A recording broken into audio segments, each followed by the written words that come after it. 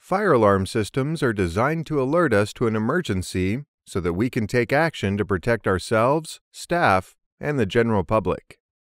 Fire alarms are found in offices, factories, and public buildings. They are a part of our everyday routine, but are often overlooked until there's an emergency, at which point they might just save our lives. Whatever the method of detection is, if the alarm is triggered, sounders will operate to warn people in the building that there may be a fire and to evacuate. The fire alarm system may also incorporate a remote signal system, which could then alert the fire brigade via a central station. In this video, we will have a look at the structure and types of the fire alarm systems.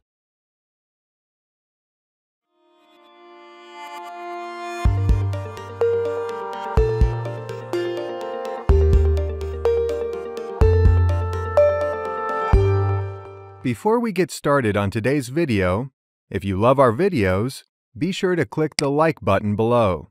Then make sure to click subscribe and the little bell to receive notifications of new RealPars videos. This way, you never miss another one.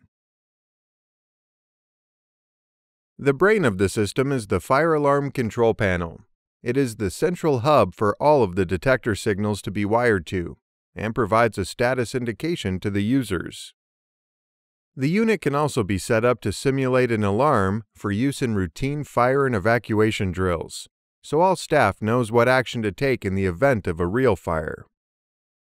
At the core of a fire alarm system are the detection devices, from sophisticated intelligent smoke detectors to simple manually operated break glass units. There are a wide array of different types, but we can divide them into groups, including heat detectors, smoke detectors, carbon monoxide detectors, multi-sensor detectors, and manual call points. A heat detector can either work on a fixed temperature basis, where it will trigger an alarm if the temperature exceeds a preset value, or they can work on the rate of change in temperature. Commonly, heat detectors work in a similar way to an electrical fuse. The detectors contain a eutectic alloy, which is heat sensitive. When a certain temperature is reached, the alloy turns from a solid to a liquid, which in turn triggers the alarm. There are three basic types of smoke detectors, including ionization, light obscuring, and light scattering. An ionization smoke detector generally contains two chambers. The first is used as a reference to compensate for changes in ambient temperature, humidity, or pressure. The second chamber contains a radioactive source, usually alpha particle, which ionizes the air passing through the chamber where current flows between two electrodes. When smoke enters the chamber, the current flow decreases. The drop in current flow is used to initiate an alarm. The light scattering smoke detector operates on the Tyndall effect. A photocell and light source are separated from each other by a darkened chamber, such that the light source does not fall on the photocell. The passage of smoke into the chamber causes the light from the source to be scattered and fall on the photocell. The photocell output is being used to initiate an alarm. In the light obscuring smoke detector, smoke interferes with a light beam between a light source and photocell. The photocell measures the amount of light it receives. The variation in photocell output is being used to initiate an alarm. This type of detection can be used to protect large areas, with a light source and photocell positioned some distance apart. Carbon monoxide detectors are also known as CO fire detectors, and are electronic detectors used to indicate the outbreak of fire by sensing the level of carbon monoxide in the air. Carbon monoxide is a poisonous gas produced by combustion.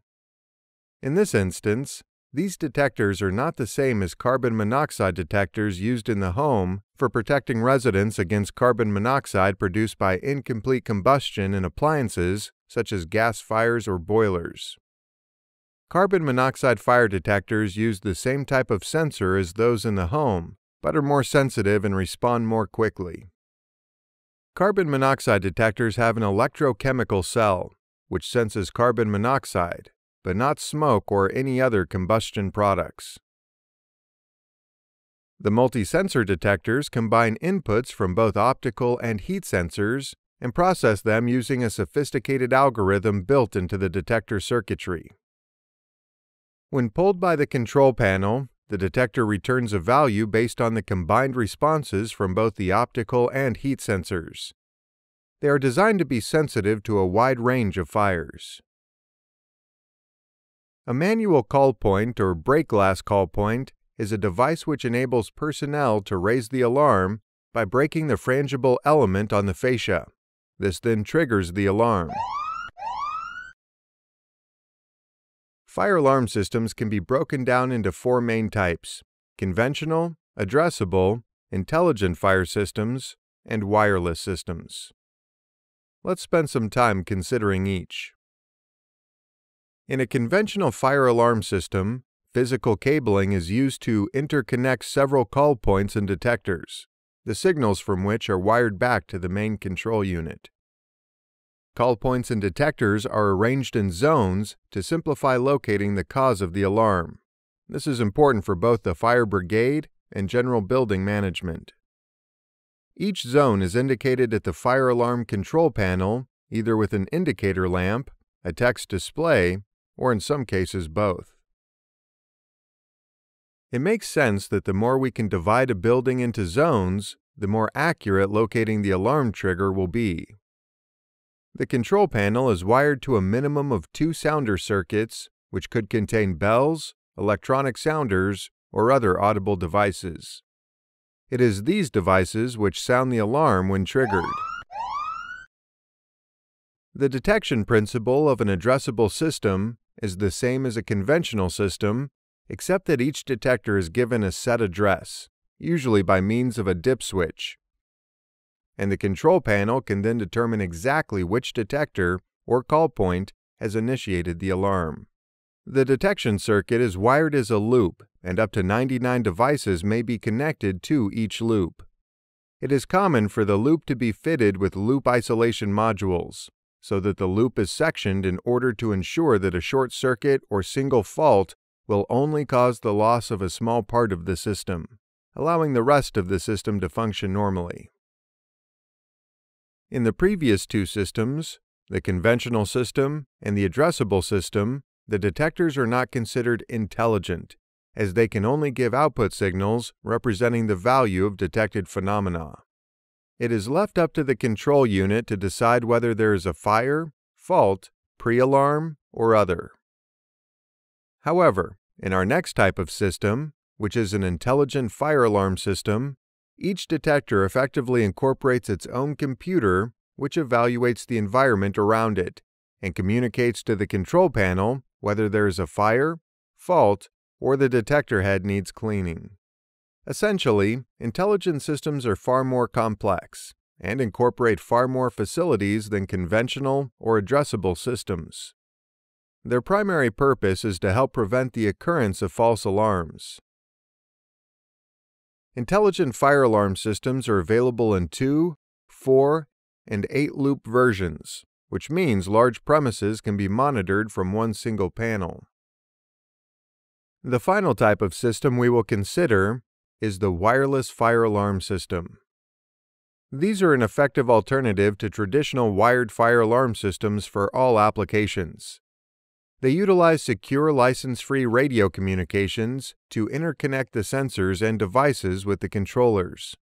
It is a simple concept, which provides many unique benefits and is a full intelligent fire detection system without the need for cabling. In this video, we have learned that fire alarm systems are fitted in many buildings we encounter every day, and that they are used to warn people within the building of an emergency fire-related situation. We discussed the main types of detectors: heat detectors, smoke detectors, carbon monoxide detectors, multi-sensor detectors, and manual call points. And finally, we looked at the different types of fire alarm systems: conventional, addressable, intelligent fire systems, and wireless systems. We hope you enjoyed this short introduction to fire alarm systems. Here at RealPARS, our team of experts is on hand to answer your questions and respond to your feedback. So please take the time to like and subscribe and leave us your comments. This is what drives us to add more great content. We'd love to hear your suggestions for topics you want our team to cover. Want to learn PLC programming in an easy-to-understand format and take your career to the next level? Head on over to realpars.com.